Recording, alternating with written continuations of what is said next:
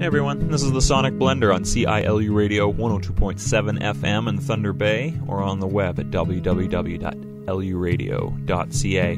For the next half hour, we're going to be listening to a conversation I had recently with Scott Lanaway about his new record, Mergers and Acquisitions.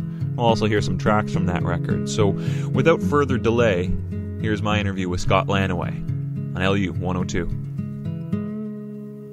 Somebody I met a few years ago said that they said it's like folktronic or something, and I don't know. It's just been kind of this natural thing for me because I'm really drawn to all the sounds that I'm pulling into the music. It's just a natural product of that. But I'm also interested in that fusion. It's a really interesting thing.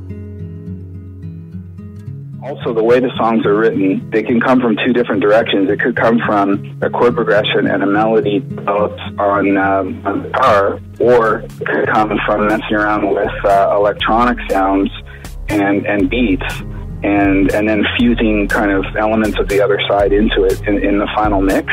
And actually overdubbing for the songs was interesting because I had access to so many different sounds. I would get a lot of different ideas and try to bring them in. And it was like a kid in a candy factory. Yeah. It's like if you have too much candy and you start to feel sick. Like I felt that way with some of the mixes because I was trying so many things that sometimes I would come back a couple of weeks later and sort of start actually muting tracks to find the core of it again that I was going for. But I had so much fun trying different things to achieve the final result.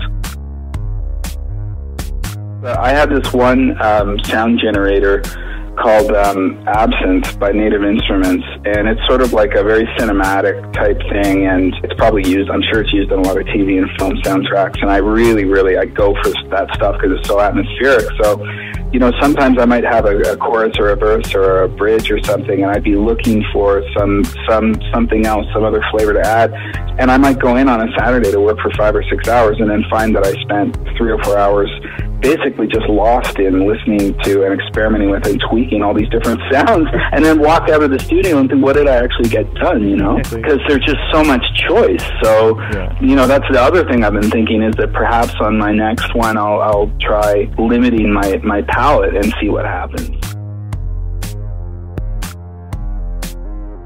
Yeah, or to be able to create with less, definitely a skill nonetheless, or a different way of challenging yourself. Yeah, exactly, and just try different things. Like for Christmas, my sister lives in Peru, and she's been there for like 7 years, and she brought me this instrument. It's like and of course now that I'm talking to you, I can't remember the name, but you sit on it, and it's like a wood block, and it's got a hole in the back like a bass drum would have.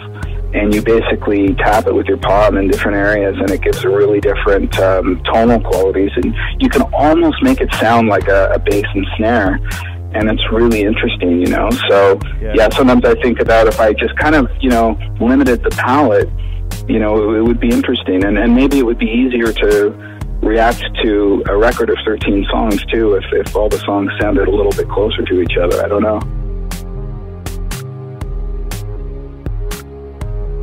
Song that stood out to me that I wanted to ask about is 1333. Is that a historical based song? Like I'm having a hard time with the metaphors and the allusions, especially when I see some video and it's all the negative totally more. I don't know what the hell's going on. Yeah, I know. It ended up coming out like pretty weird. I know, and I should have published some more information about the backstory on the website or something, put more effort into that. But yeah, basically that one was like I was obsessed with this like hypnotic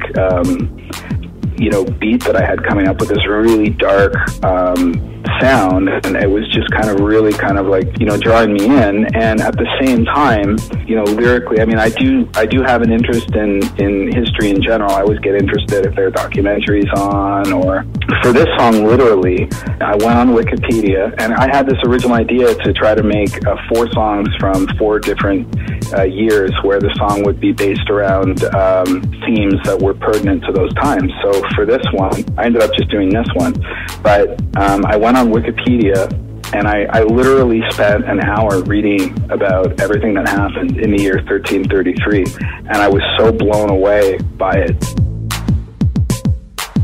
At the Battle of Haddon, hill they move forward,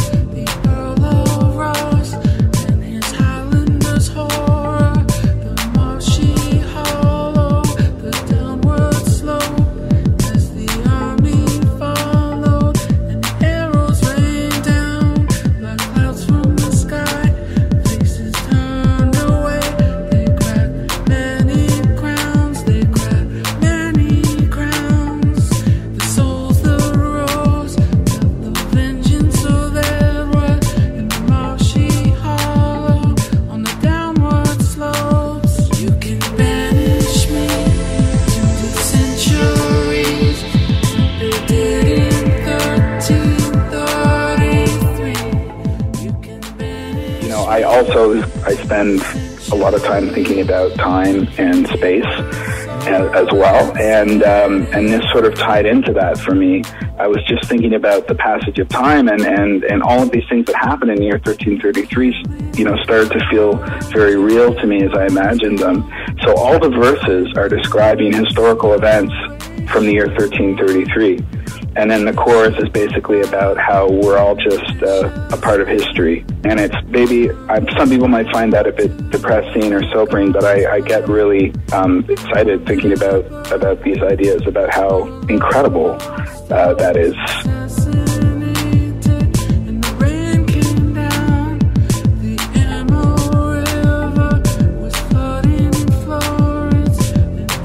And so the video then was really, it was just fairly, obviously like pretty low budget video, but I just liked the juxtaposition of this technological human endeavor with these references to history. And I just kind of liked the way that felt. And then to my surprise, Much Music picked it up for the wedge. So that was a great thing.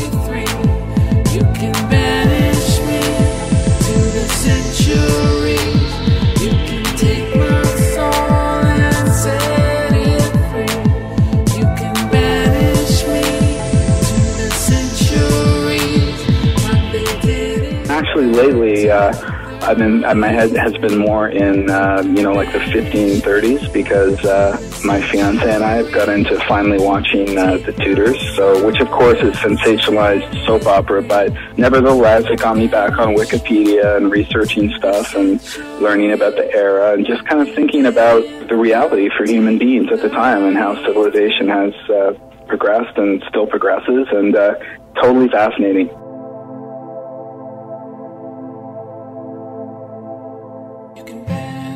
Me to the centuries like they did in 1333. You can banish me to the centuries. You can take my soul and set it free. You can banish me to the centuries like they did in 1333. You can banish me.